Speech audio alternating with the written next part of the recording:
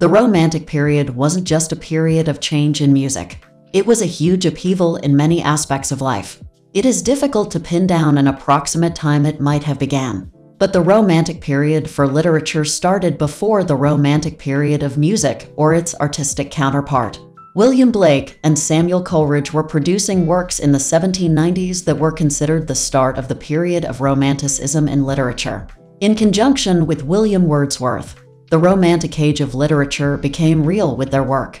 Music followed on, with many crediting Beethoven as being the first. The Renaissance and beyond.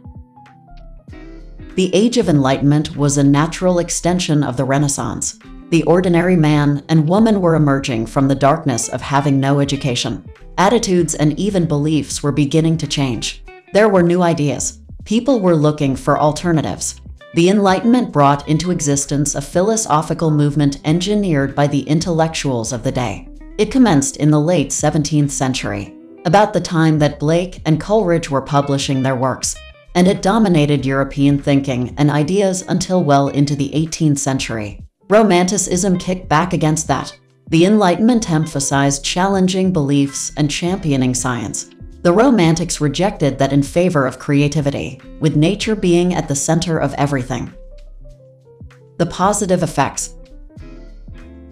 Literature changed. Taking its inspiration from the French Revolution, writers pondered thought and creativity through imagination. This rather than the formal assumptions of the neoclassical era. Impressionist painters arrived through Claude Monet and his pals in Paris in the 1800s, which led to Vincent van Gogh. It was inevitable that music would become embroiled in this. Beethoven may well have been the first Romantic composer, but others followed, as we shall see, spurred on by realizing that the rules of the orchestra from 100 years before were obsolete. The writing became expansive, wide, imaginative. The rule book of the classical period was torn up. This culminated in works by Mahler that needed an orchestra of 120 musicians with more than 70 on strings and 2 choirs. Orchestras from the classical period of Mozart and others only had about 30 musicians in the ensemble. And of course, Tchaikovsky, whose 1812 overture required cannons in the performance.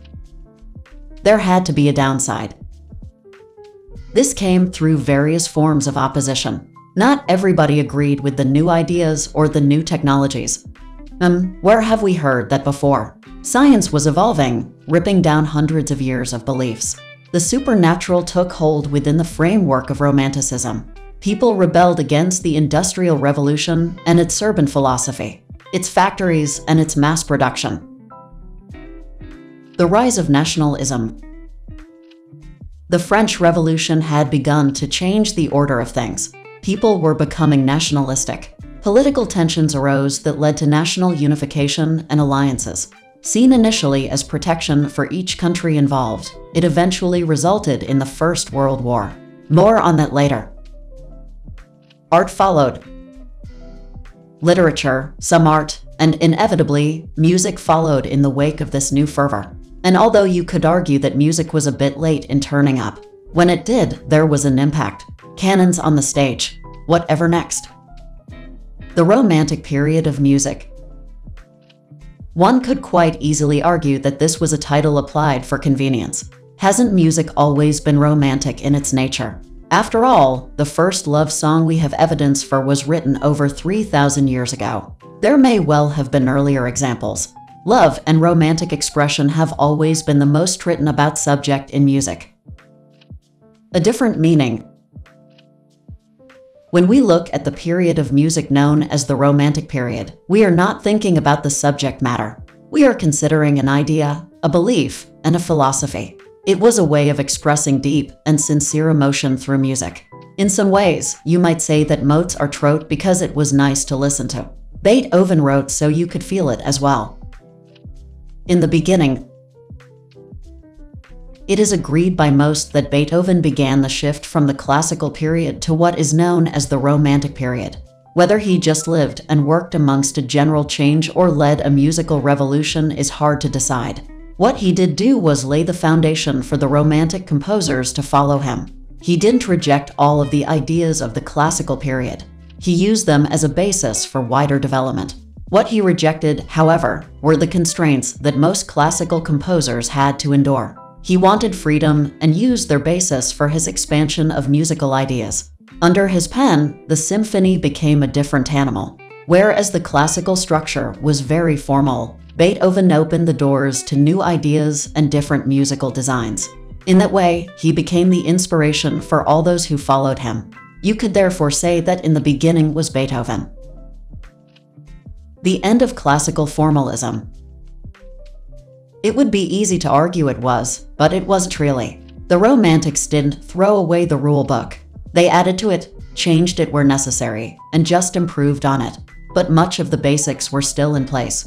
Some of the changes were radical. Not all composers followed the 8-bar phrasing rule, as shown by Schubert. They also were not averse to having a few key changes as per Mahler. The Romantics wanted more emotion, wanted the music to have a narrative. They used wider ranges of tones and instruments, explored pitch and tempos. They wanted to be able to let the listener hear nature as well as feel its beauty. In that, they incorporated new instruments, which we shall look at later. What did it mean for the musician? The answer to that is quite a lot. The freedom composers were using brought-out virtuoso performances from individuals as well as orchestras. Very quickly, they had to be very good to deal with the new ideas. Different types of chord progressions with the use of semitones. Changes in tempo, often determined by the conductor, that emphasized levels of emotional intensity. There were complicated rhythms that required great technique and precision. Even the technical elements of playing the instrument were explored to create the sound the composer was searching for. This was best manifested in techniques for the violin. Bowing near the bridge or near the fingerboard was incorporated in the score. Freedom runs riot.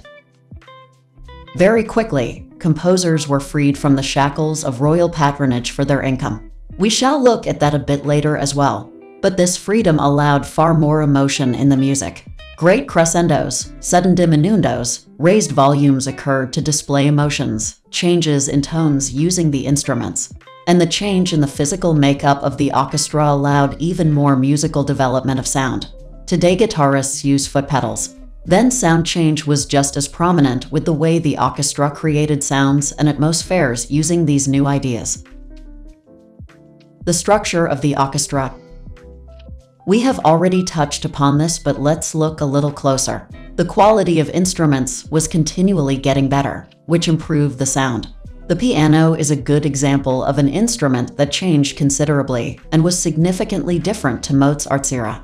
The keyboard went from 5 to 8 octaves, and the frame was beginning to be made from metal rather than wood. The Industrial Revolution had brought forth better materials. This improved the quality and tone of the strings. Likewise, better manufacturing processes improved brass and woodwind instruments. In doing so, it changed the tones they could produce. How did that change the orchestra? We have already mentioned the size of previous orchestras to that of the one Mahler used at times. But the size and the composition was how the new expressive emotion in the music was achieved. To achieve the sound the way the composer conceived, it was going to take extra dynamics and tonal color. Something that the small orchestras couldn't produce. The way to do that was to increase the number of musicians and hence the chance of producing louder crescendos and a broader sound. Whole sections increased in size. More brass, a wider diversity, and more woodwind. The inclusion of the piccolo and other instruments. String sections still consisted of the main 4 instruments, but there were more of them. These were often broken down into small ensembles within the orchestra playing different subsets. That added deeper textures to the music. It became more intense. And with these new opportunities for the composer, so their works became more intense. You had to have a larger orchestra to be able to play these new symphonies. They were longer and more dramatic. They were louder, yet quieter in places. The size at times was almost unmanageable. And don't forget Tchaikovsky and his cannons and church bells. And he was the only one to add extra additional impact sounds to the performances. This all added to the cost of arranging a concert. Not all bang, crash, and deafening. In the midst of this, some of the Romantic composers often kept their Romanticism alive. They did this with smaller and even solo pieces. A good example of that was Beethoven's Moonlight Sonata. That was written in 1800 when he was living back in Vienna. He had not been rendered completely deaf at that stage, but his hearing was very poor. Were these the first superstars? The rise of the more dramatic and themed music led to the rise of the first virtuosos. You could say that Mozart had been one, and possibly he was one of a very few that drew attention by their name in the classical period. But now, the composers were not at the beck and call of their patrons as they had been in the classical period. Now they could go their own way. Some relied on the quality of the music. Some composed great music but also conducted or played, showing great gusto and much histrionics in their performances. We were seeing the first signs of visual in the performance. Did the Industrial Revolution have an effect? Strange as it may sound, it seems to have made a difference. We mentioned earlier that free from having to rely on patronage, composers had a new freedom, but they still needed an audience. Were the Romantics, who were fiercely opposed to such industrial developments, now feeding off it? A growing audience. New towns were springing up, and the cities were getting larger as workers flooded in to get work. This growth in population led, of course, to a new class society. The aristocracy and the very poor still existed, of course, but it created a middle class who became interested in this new form of entertainment. The composers saw their opportunity. Much like today, composers produced work they knew would be attractive to this new audience, and they learned how to perform themselves, adding to the spectacle. Some composers didn't like that. Artistic and personal tensions and jealousies developed, much like it does in music today. Criticisms were aired in very public announcements, just like they are today. Beethoven on Rossini, Mendelssohn on Berlioz, Tchaikovsky on Borodin, Brahms on Liszt. Everyone fighting for their corner of opinion on the other's works, just like it is today. Bums on seats. How much of it was just to get attention to fill the concert halls, we will never know. How much of it was actually true and not embellished by some, we also will never know. I read an article talking about the bitter Beethoven and his criticisms of others' work in 1820. Interesting that he was supposed to have such criticisms when he was deaf by then. He couldn't hear the work he was supposed to be criticizing. However, there were some real problems. Some stayed true to the Romantic ideal. Others commercialized it for profit, again, much like today. Concerts with printed programs.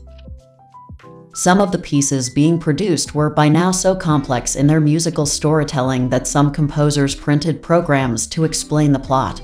Berlioz was one who composed a work about a lost love that had such an explanation. But even this idea began to change its intended path. Meant as an explanation of a plot or storyline, it came to be used in less worthy ways. The printed program was there to explain so the audience could understand and enjoy the musical ride.